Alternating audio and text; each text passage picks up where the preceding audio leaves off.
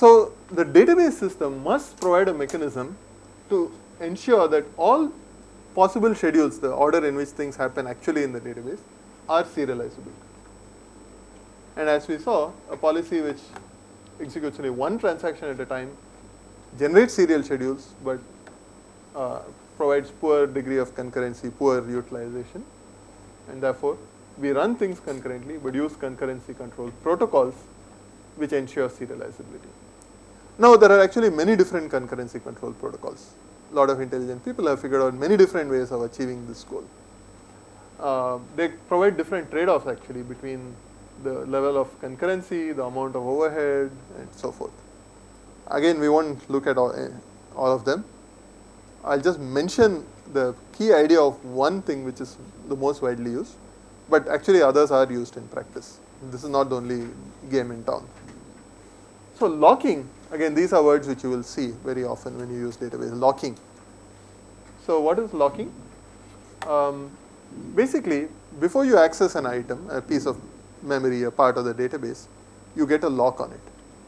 There is some system called the lock manager which you ask, give me a lock. You meaning not you the programmer don't care. The database is doing this internally. So when you read a database item, the database internally is telling the lock manager, please lock that data item which the transaction wanted to read. Your SQL query read a bunch of data items.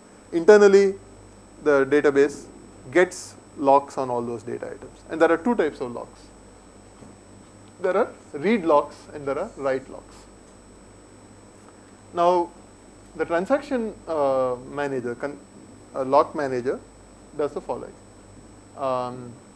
Once a transaction has been given a write lock, so it has write locked an item, it has been granted a write lock, until it releases the lock, no other transaction can get either a read lock or a write lock. Nobody else can get that lock. And if a transaction has read locked an item already, then no other transaction can write lock it. However, another transaction can read lock. I am reading, it's fine if you read the same item, it doesn't conflict with me. But if I am reading, I should not allow you to write at the same time while I am reading. If I am writing, I should not allow you to read or write. That's the idea about locking. Now the lock manager supports locks, but internally the code implementing a SQL query has to do the following. It has to read lock any item before reading it, and before writing it, it must write lock the item. Okay? And these locks must be kept until the transaction completes. It either commits or aborts. At that point, you can release the lock and allow somebody else to get the same item. So two things can run concurrently, but they are not both allowed to update the same item. They can run concurrently as long as they update different items.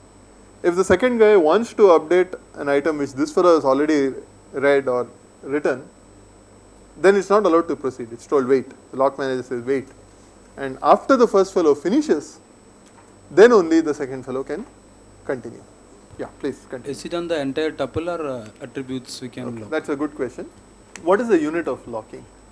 And that depends on the database system. You don't know, and generally you don't care. Like I said, you are not, as a programmer, you are not doing any locking.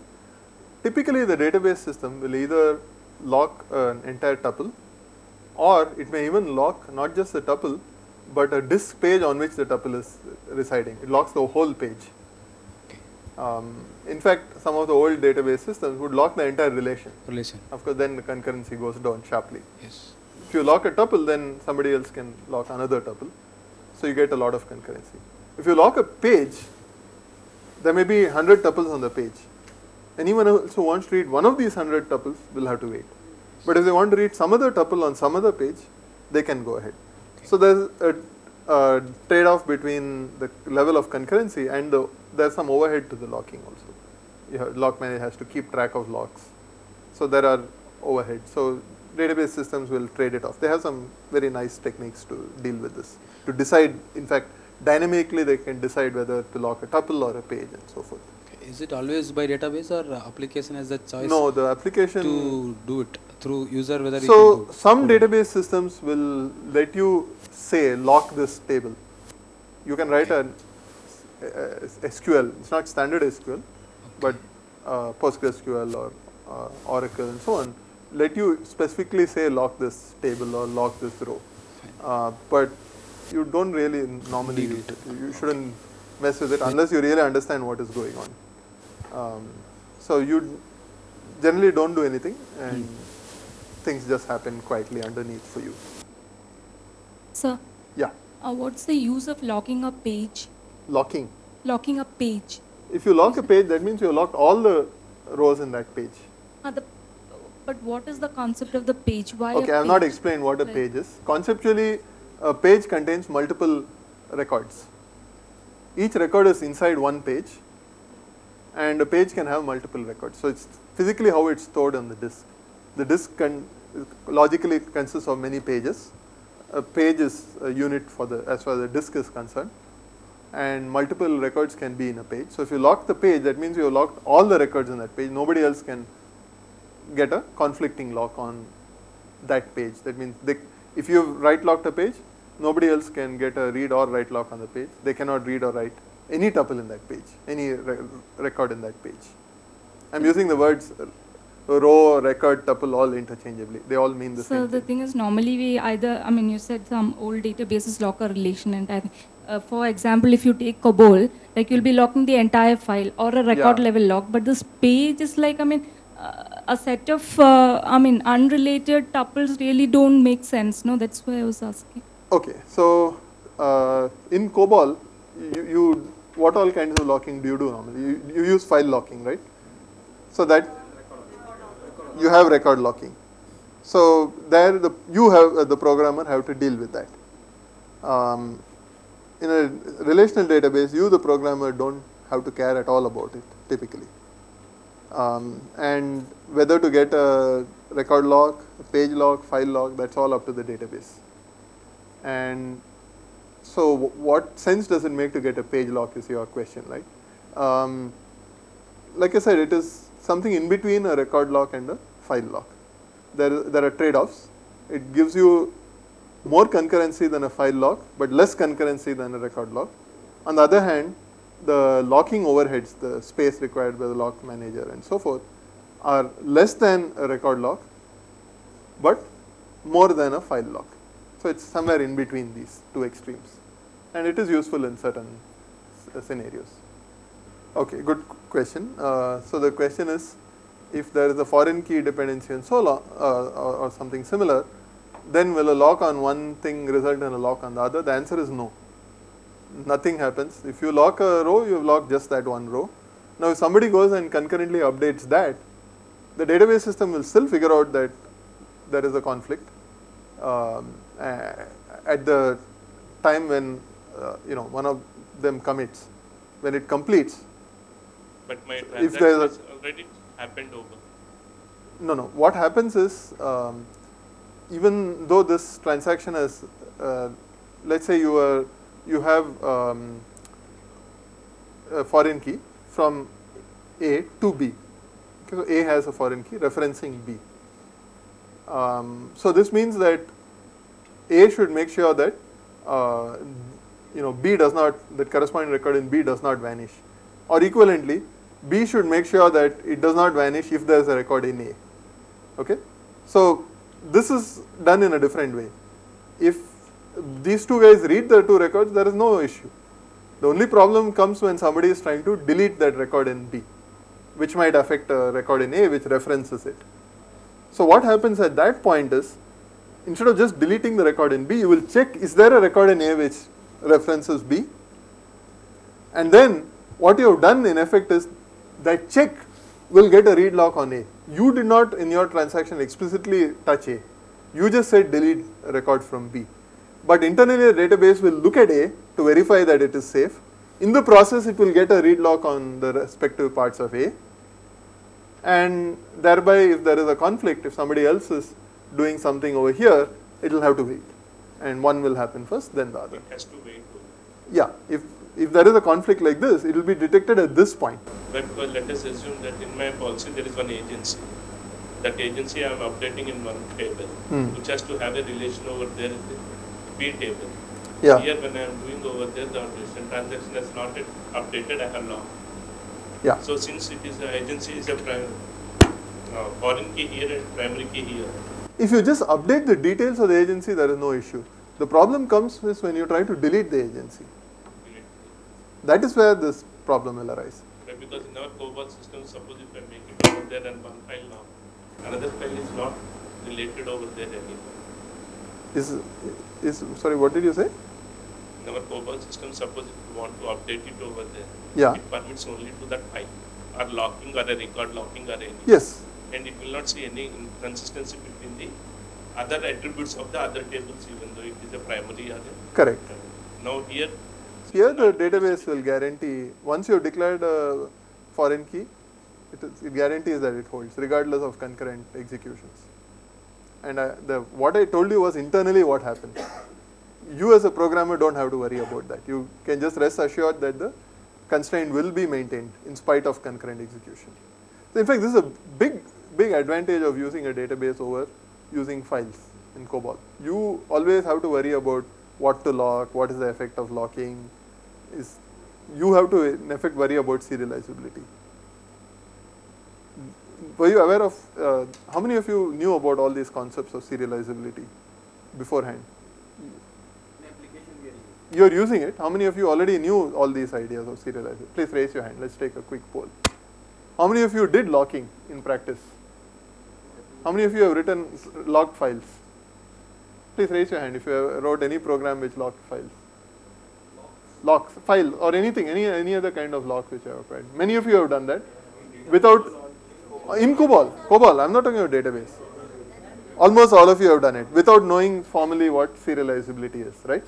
I hope this helps you in understanding what is going on in COBOL because you are actually implementing serializability on your own. In a database system, you don't have to worry about it. The database takes care. So that's a big win for the programmer, less headache.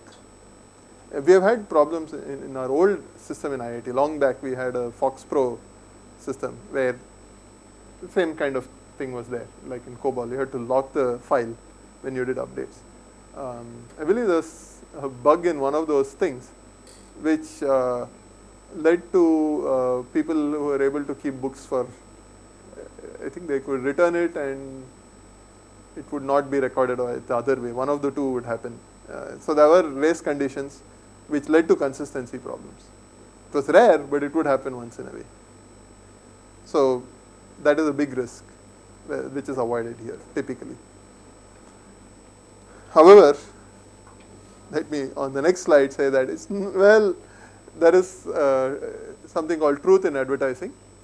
So the truth in advertising is coming up now. Not all databases tell the truth, some lie, and occasionally they can get you in trouble. So let us see what it goes on. So serializability is all great, but it does mean that concurrency goes down. And many times people are willing to take a hit on serializability just in order to get better performance. So take some very well-motivated examples. Supposing you want to get an idea of how much total balance this bank has. You want to sum up the balances on all the accounts. You don't care if it is exact. Maybe there is some 1 or 2 transactions going on which you will double count or not count. But the final result may be close enough. You typically bank is not going to transfer 100 crores at a time between accounts. But if you add up the things between the accounts, it may come to thousands of crores. So you may have an error of 1 crore maybe in 10,000 crores. That will be perfectly acceptable because you only wanted an approximate idea. So there you are willing to not actually read lock the item for the entire duration of the transaction. Note here that transactions get a read lock and release it only at the end. Okay. Here you may get a read lock, read it and immediately release it. It's not going to guarantee serializability. You might see inconsistent things. However, that may be acceptable for you. That is one kind. Another example is, we'll see this tomorrow, but this query optimization is something the database does. It needs to have some statistics about the relation. It needs to have a rough idea how many records are there, how many different branches are there, and so forth. So those statistics again can be approximate, doesn't have to be exact. So you may be willing to have a weaker level of consistency for those. So SQL actually allows you to specify the level of concurrency that you want for a transaction. So the default is serializable, which we saw. But you can, in SQL the default is serializable. Let me make it clear. It's not that every database does serializable as default. In SQL the default is serializable. There's a level of consistency which is slightly lower called repeatable read. So what this means is, you cannot see a record which has been written by a not yet committed transaction. So only committed records can be read. If you read the same record multiple times, you will get the same value. Okay? However, it is possible that transactions may not be serializable. And why? It may find some records inserted by a transaction, but not find others. So you have a transaction which is inserting 10 records. You have another transaction which may see 5 of those records and not the other 5.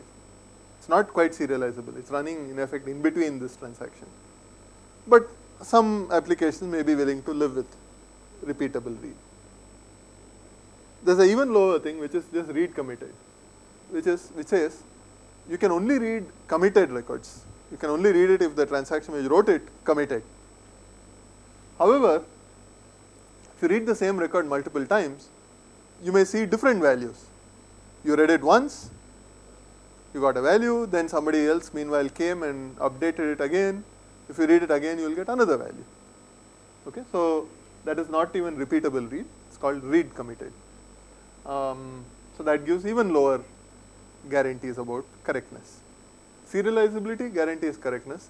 These guys don't give guarantees of correctness. It's up to you to figure out whether the correctness level is good enough for your application.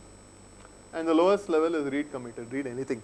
Just read whatever is there in the database currently, whether the value was written by a transaction which is committed or is still active, which may abort, anything can happen, but still read it.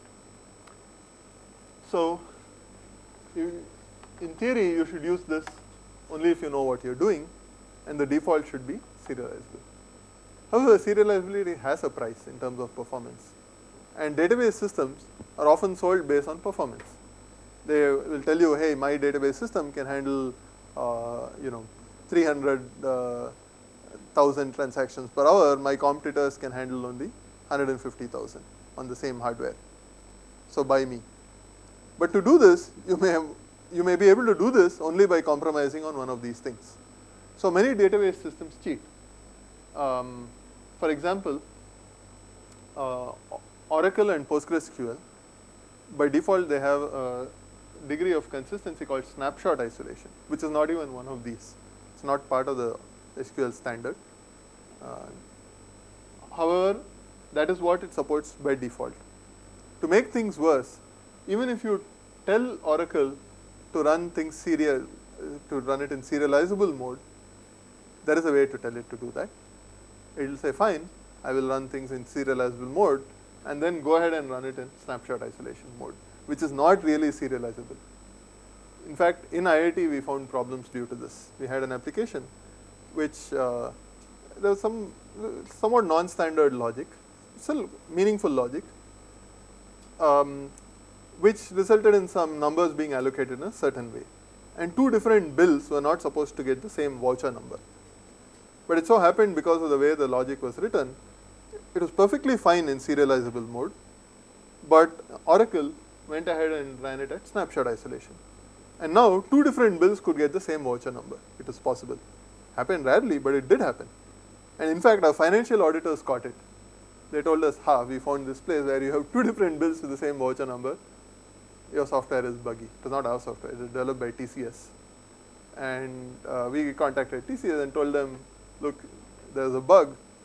They were completely clueless. They didn't know what was going on. So we sat down and looked at the code and finally figured out that it's because of this. And their programmers were completely clueless about all this. They never heard of snapshot isolation. In fact, I think that the current programmers may not even have heard of serializability, but the people who coded it originally knew about this serializability, but didn't realize that Oracle was running in snapshot. So that's why the trouble happened. So in practice, other databases will often run in repeatable read mode by default, or even read committed. If you do nothing, you just run the database out of the box. You run a transaction, begin transaction, run updates. It may actually run not at serializable, but at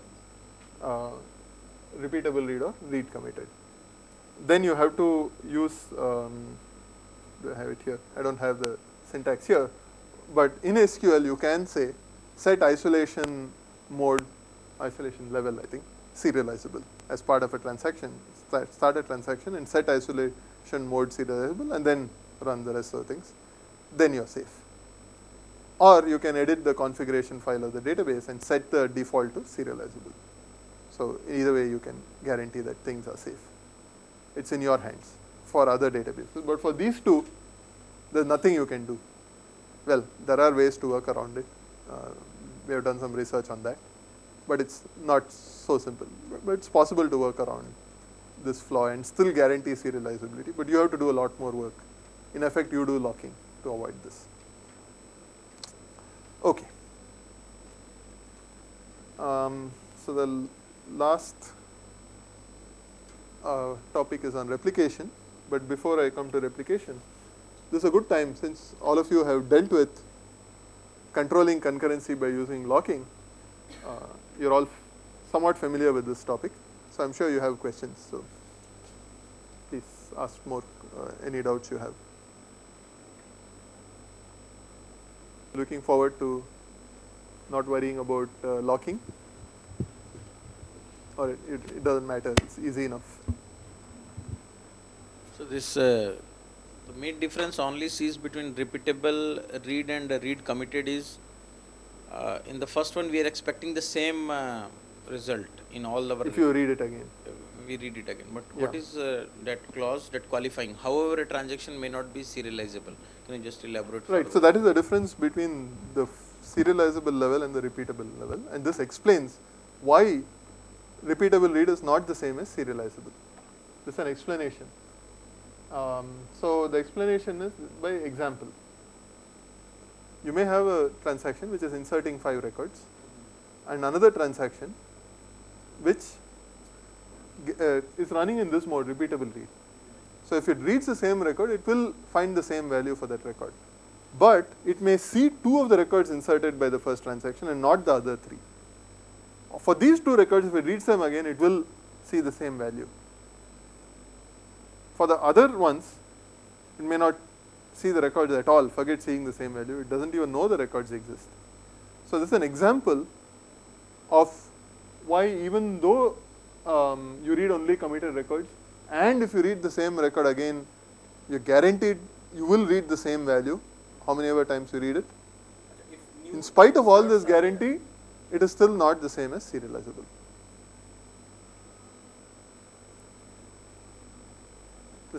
The issue is to do with inserts. Only with inserts. It's actually not only with inserts. There are also issues. I have not described it in these slides, but there's also an issue with what is called a predicate read. If I want to read all the records that satisfy some predicate, somebody may do an update such that the set of records which satisfy the update changes in the middle. With repeatable read, that is not prevented. So what this means is I read all the records at Powai branch, and I have locked all those records. Now somebody else can come and update the branch for Matunga record and change it to Powai. I don't know about that. But actually there is a conflict, because if that person then commits before me, is serialized before me, then I should have read that record.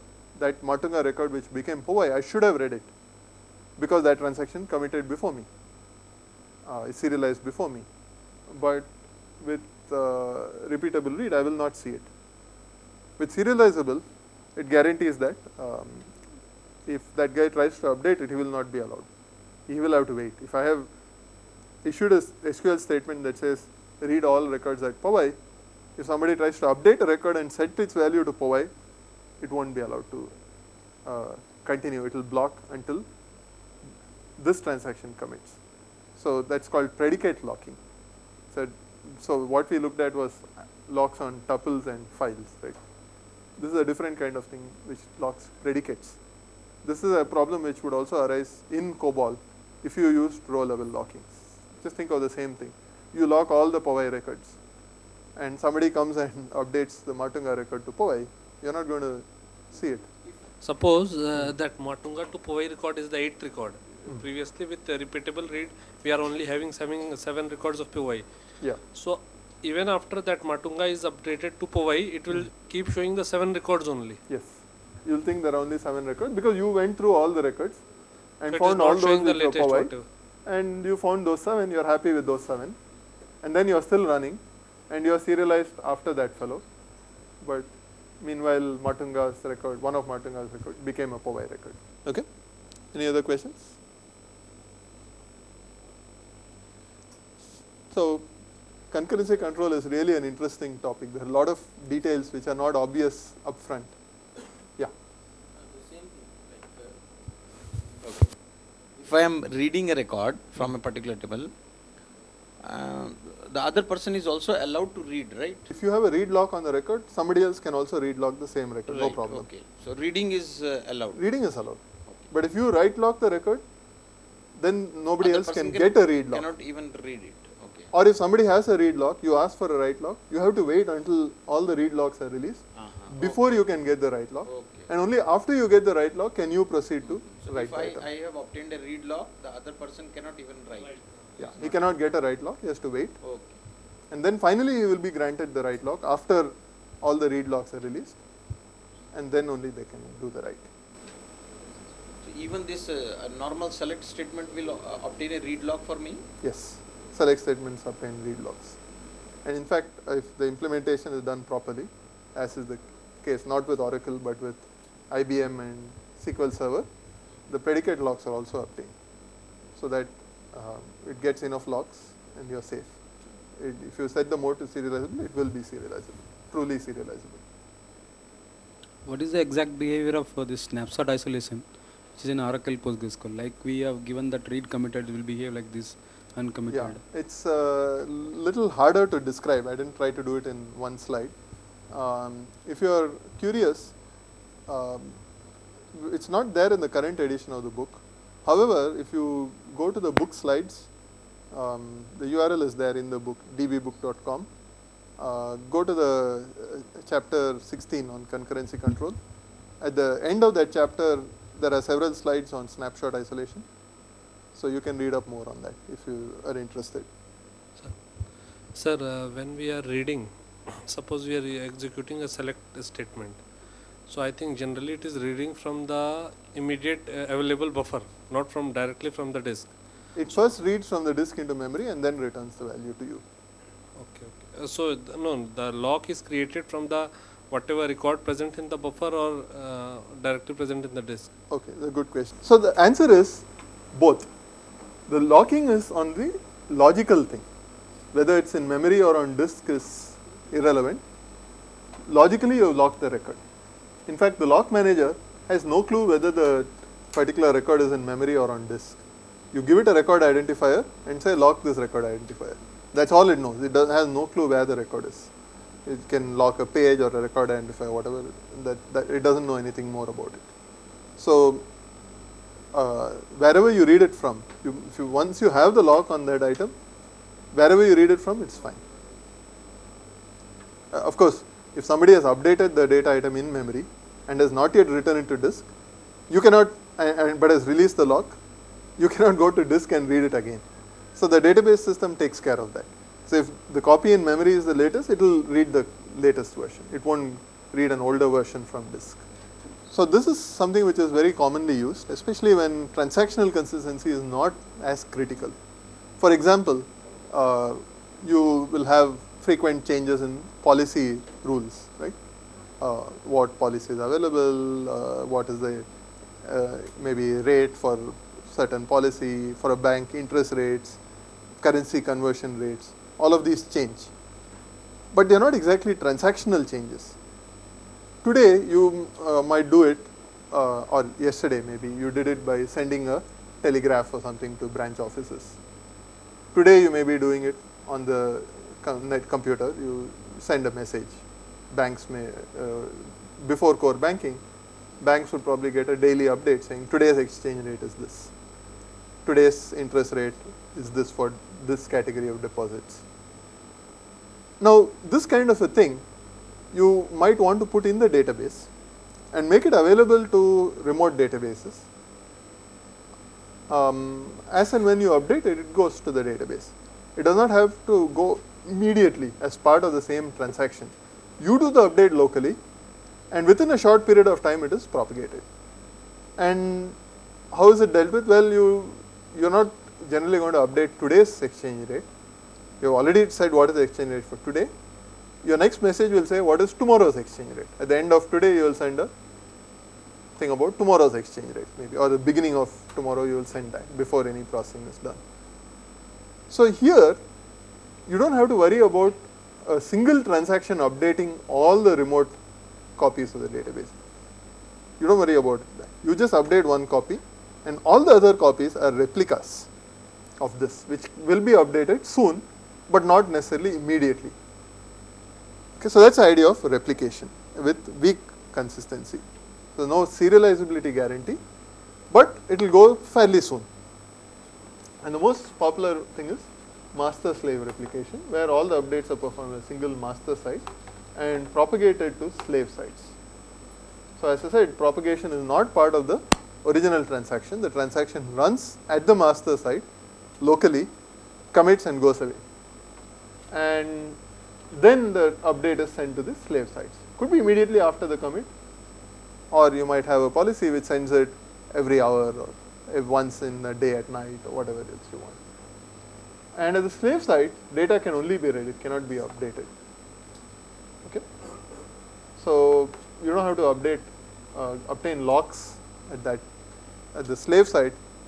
You are not writing anything, you only read it. The only guy who writes it is the replicator coming from the main site.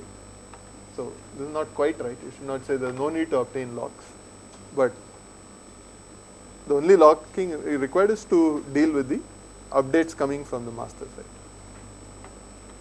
So this is widely used for distributing information from central office to branch office. And since LIC is planning to have multiple databases at branch office, you will almost surely need to do this. Okay. So the way you do this is, well, I'm not shown it here, but there are systems which support replication, and depending on the database you will use an appropriate tool. For PostgreSQL, for example, there's a tool called Sloney. For Oracle, I think they have some built-in things for replication. It ships with Oracle. Similarly, SQL Server and all this have built-in things. So the way they work is, you set up a subscription. The slave sites subscribe to something from the master site. So they subscribe to a relation, or maybe a relation with a selection on it. Not the whole relation, but some subset of the relation perhaps. And then whenever an update happens at the master site, there is something there, the database there knows who all have subscribed to those things, relations, and if the update is relevant to them, satisfies the selection, the update is sent there. And it is sent regularly. Even if the slave site is down currently when the update happens, doesn't matter. When the slave site comes back up and gets in touch with the master again, all the pending updates will be sent. Okay? So this is the mode in which the slave is guaranteed to get the update, not immediately, but it will go there after some time when the slave is back. So this is very widely used. So I would recommend that you use it. If you are doing like daily replication, this mode of replication, which is supported by Oracle and others, works very well. So you can say, create a transaction consistent snapshot of the database in Oracle, which means it's a state of the database reflecting all effects of all transactions up to some point in the, there is a serialization order, right? So everything up to some point is reflected.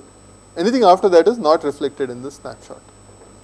So you can do a create snapshot to create such a snapshot. It's not actually physically copy is not made. It's a logical thing which you create. It's a logical snapshot. And now you can copy the snapshot, replicate the snapshot over somewhere else. And that fellow will see a physical snapshot and can run on that. So you send a snapshot of these relations at the end of the day. The slave side can work on that snapshot for the next day and see a transaction consistent state. As long as they are only reading, the queries are read only, they are all serializable. They are all serializable yesterday, they are running today, but with respect to the main office, the master, these are serializable as if they were run at the end of yesterday or whenever the snapshot was taken. Okay, so they are not serializable with respect to the current point in time, but they are still serializable. So this is a mode which can be useful. So first of all, replication can be useful with or without this feature, and with transaction consistent snapshots, you can give some somewhat better guarantee at the slave sides. Okay, so I'll stop here.